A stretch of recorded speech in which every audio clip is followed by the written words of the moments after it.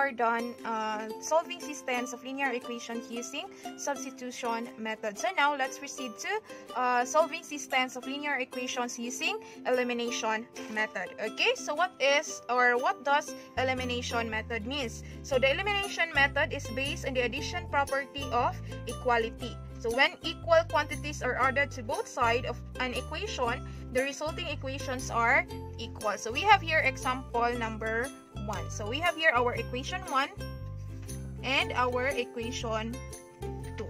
Okay, so as you observe class, so observe muna natin si variables. Okay, si variables. If ever gani na you will find a variable or numbers that are the same but unlike sign. So ibig sabihin we are going to eliminate. So for example number 1.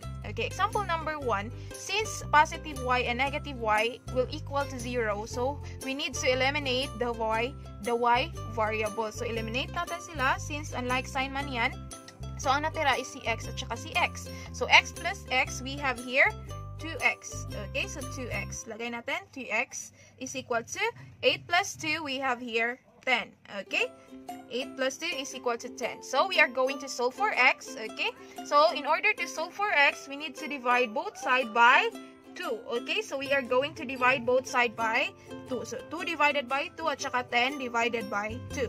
So 2 divided by 2, ang natira na lang is si x is equal to 10 divided by 2, we have here 5. Ibig sabihin, the value of our x is equal to 5. So what we're going to do now is to find the value of y. Okay, so we are going to solve for y. Okay, so you can choose either equation 1 or equation 2. So in my case, I will use equation 1. Okay, so we have here x plus y is equal to 8. So we are going to substitute the value of x, which is 5. So we have here 5 plus y is equal to 8. So since si y lang yung hinahanap natin, we are going to dapat to cancel out 5 dapat. So ano ba ang gagawin natin? We are going to subtract both side by 5. So 8 minus 5, 5 minus 5. Okay, so 5 minus 5 cancelled out. Ang natira is si y is equal to 8 minus 5. Therefore, si y is equal to 3. Okay, ibig sabihin, this will be our final answer. So x is equal to 5 and y is equal to 3. So or you can write it as 5 tapos 3. So ganito lang yung answer natin. So let's check if tama ba yung answer natin. Okay, so let's have here our checking. So let's first do the equation number 1. So we need first to write the value of our x is 5 and the value of our y is 3. Or you can write it as 5, 3. Okay, so we will substitute the value of x and y in the first equation. So we have here our first equation. We have here x plus y is equal to 8. The value of our x is 5 plus the value of our y is 3 is equal to 8.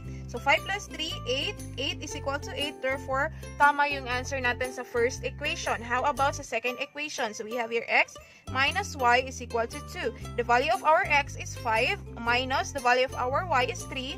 So 5 minus 3 is equal to 2.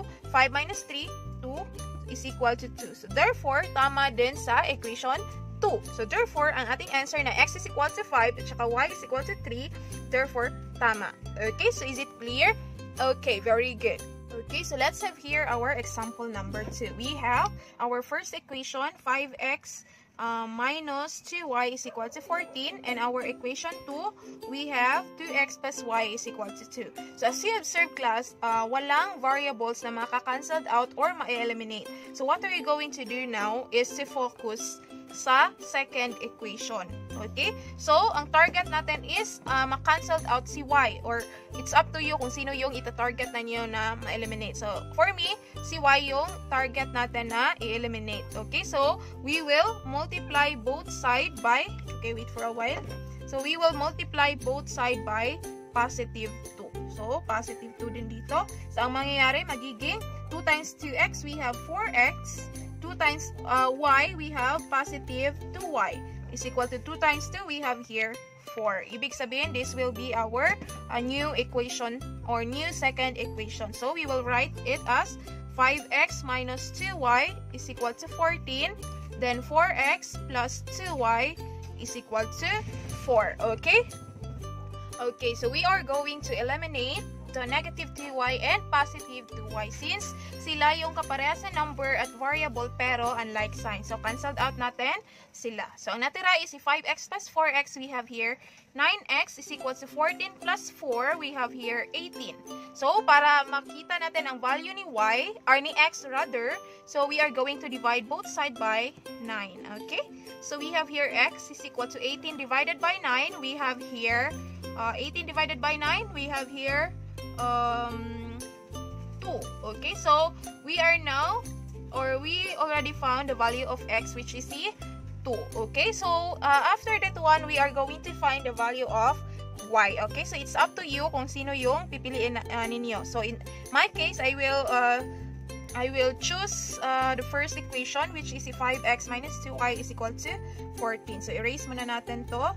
So we have here 5x minus 2y is equal to 14. So we are going to substitute the value of x, which is 2, dito kay x. Okay, so 5 times 2 minus 2y is equal to 14. Okay, so 5 times 2, we have here 10 minus 2y is equal to 14. So, since we are only tasked to find the value of y, so ibig sabihin, we need to cancel out 10. So, para ma-cancel out si 10, we are going to to subtract both side by 10. So, ibig sabihin, 10 minus 10 minus 2y is equal to 14 minus 10. So, 10 minus 10, cancelled out. Yung natira is si negative 2y. Okay, so negative 2y is equal to 14 minus 10.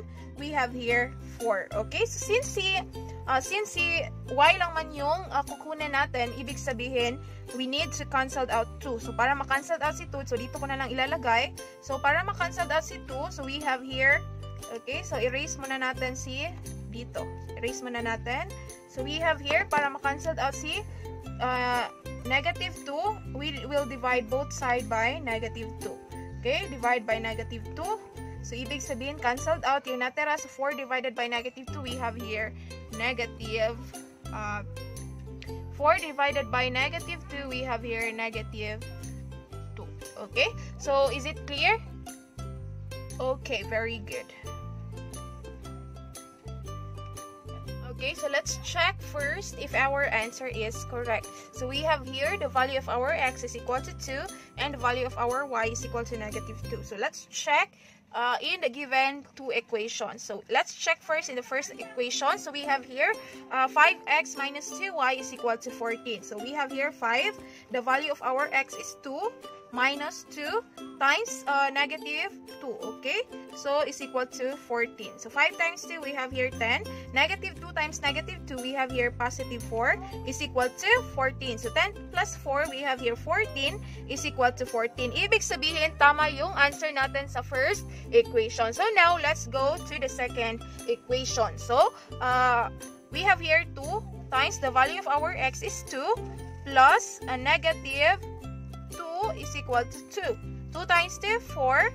Positive times negative 2, we have here negative 2 is equal to 2. 4 minus 2, we have here 2 is equal to 2. Ibig sabihin, tama yung answer natin sa second equations. Okay, so ibig sabihin, tama yung answer natin. Okay, so is it clear? Okay, very good.